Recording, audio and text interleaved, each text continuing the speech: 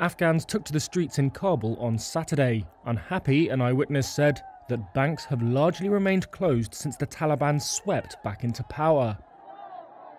Concerns are growing in the capital over an impending financial crisis. The Taliban's takeover has sent the Afghani currency tumbling, and with many banks shut and food prices rising quickly, daily life is becoming more difficult. Elsewhere in the city, trader Safiullah Nazari said people are grateful for good security, but that financial problems are more dangerous than insecurity.